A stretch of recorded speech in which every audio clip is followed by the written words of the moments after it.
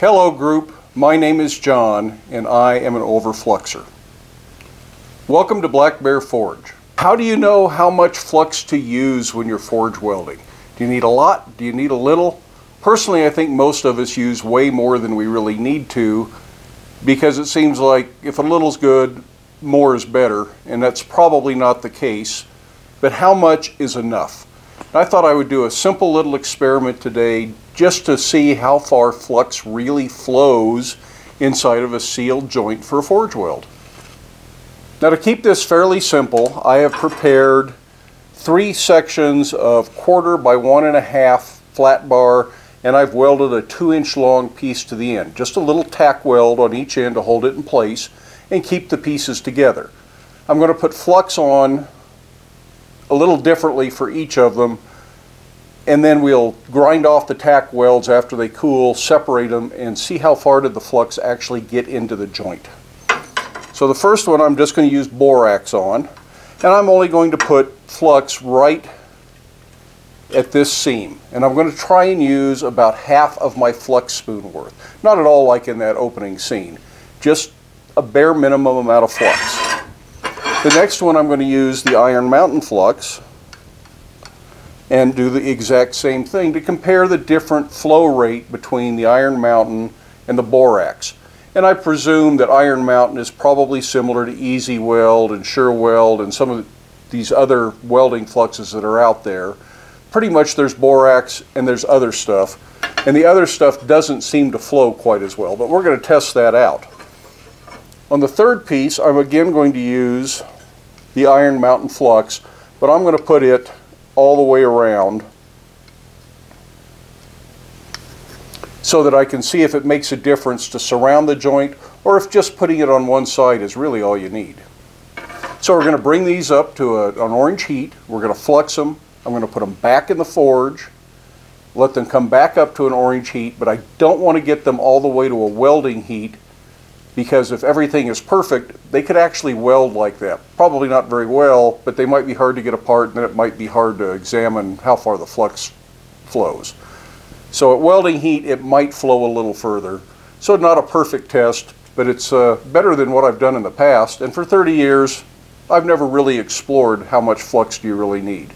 So join me and let's see what we need. So starting with just plain old 20 Mule Team laundry borax. I've got about a half a flux spoon's worth here, maybe a little bit less. I'm just going to sprinkle that right on this end of the weld. That's all I'm going to do. That goes back in the fire.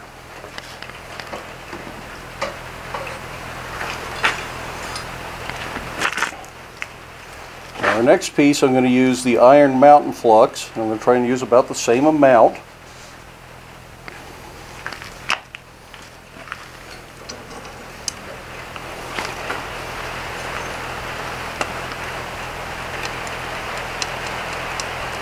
And right there in that same place.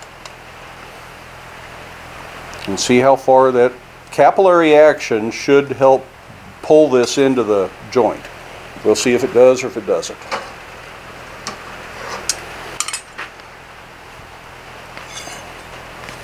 And on the third one, I'm going to go for a whole flux spoon's worth, if I can avoid spilling it.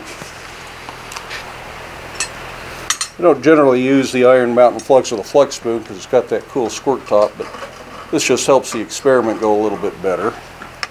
And I'm going to try and spread this equally around all 4 sides of the joint and see if that makes a difference. If the first one doesn't penetrate all the way, this one might. So now I'll bring these back up to temperature.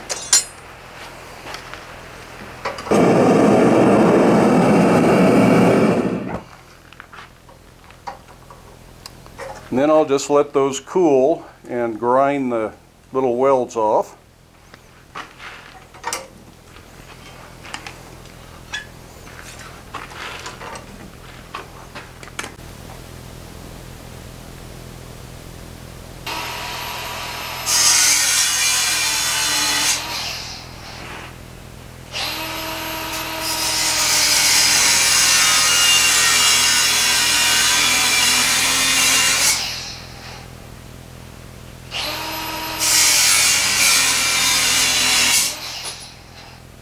We have our sample pieces cut apart. Let's see if this actually tells us anything now. The first piece is the one that was just borax and just put on right at the edge. And what do I find when I open this up? There's some sort of a layer here. It's interesting, it's turned white in some places, but it wasn't white before, so I think that's still just a thin layer of the borax.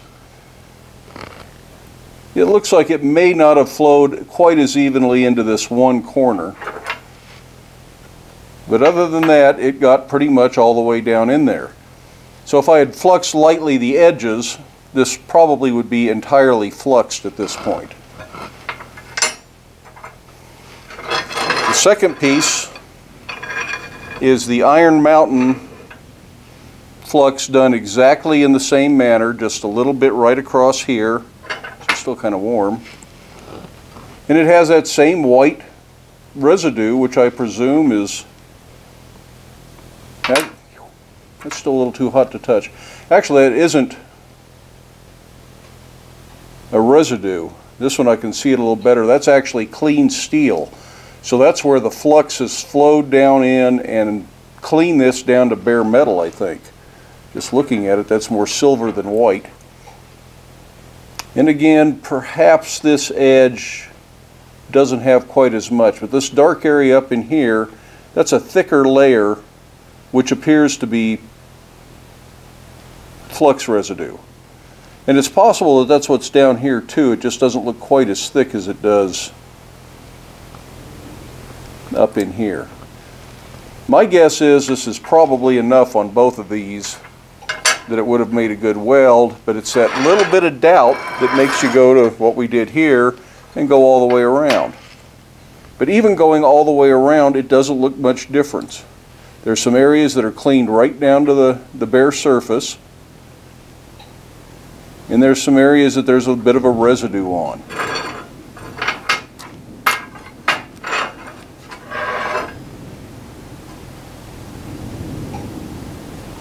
So it's just really hard to tell what's what here, but I suspect all of these would have welded. This one clearly got a little bit more of the surface clean beforehand. But as you hammer and as you get this up to full welding heat, that flux is going to continue to flow and capillary action is going to carry it down. I was probably still about 400 or 500 degrees below welding heat where I stopped this just to guarantee they wouldn't weld. Now what about that first mess we did? This one's the one I put way too much flux on just to make a point at the beginning of the video and wasn't really part of the demonstration.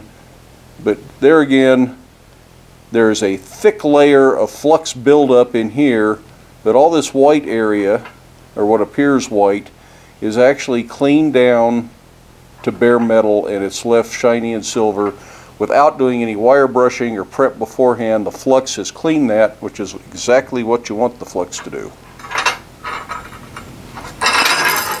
So what, if anything, does that tell us? Well, in my mind, that tells me that using a minimal amount of flux really does do the job. That is nearly completely penetrated at the lower heat, and these are fairly big pieces. Using a little bit more flux going all the way around the edge is probably better insurance, but using 3 or 4 heaping spoonfuls of flux on a weld like this, and again, this is 1.5 inches wide, 2 inches long, so that's 3 square inches of weld surface with about a half teaspoon of flux seems to be plenty. For doing scarf welds, for chain links, for welding tong reins together, you just simply don't need that much flux. A little bit goes a long way. It really seems like it flows. It does its job. Perhaps later we'll do some where we actually use these minimal amounts, do the weld, and then cut the welds apart and see if we can find any separation of the weld. Perhaps not the most realistic test because these aren't weld joints that I would typically do, but we may do that at some point in the future. My point though is that we all tend to use too much flux and we can probably get by with a lot less. Does it hurt to use too much? Yeah, in the long run maybe not, Although with this piece there is a big buildup of flux. If that doesn't all get squirted out of the weld, it's going to keep the weld from sticking. So if you use too much, you got to get it out of there as part of your welding heat. And if your joint is designed properly and if your procedure is correct, you should expel all of that flux out of the joint one way or the other. But just in case, using too much might not be good. If you're welding in a gas forge, flux is corrosive. It eats the floor of the forge. I think borax is especially bad about that. But any flux is bad for your forge. So the less you use in a gas forge, the better off you are, the longer your forge is going to last. In a coal forge or charcoal or coke, flux contributes to making clinker. So the more flux you use, the more clinker you're going to have, the bigger the clinker is, the more often you're going to have to clean your fire. So using less flux is beneficial in a lot of ways. It's also cheaper. You don't have to buy it as much. Some of this stuff gets expensive if you're buying the Iron Mountain or the Easy Weld. Laundry borax is pretty cheap, and it probably doesn't hurt if you're wasting some of that. But why waste it if you don't have to? I think I learned something today. I think I'll try to use a lot less flux than I have been and see how my welds go. If they don't seem to be taking like they should, then I may go back to using a little bit more and try and find that happy medium. But I'm pretty confident that I have been putting way too much flux on for way too many years, and I'm going to try and back off a little bit. I hope this helped you a little bit understand how much flux you might need for a piece. I hope it was educational. Give it a thumbs up if you liked it. If you haven't done it already, hit that subscribe button down below so you know when we make new videos. In the meantime, get out to your shop, make something, try some forge welding, but do stay safe and do wear your safety glasses, and we'll see you for the next one.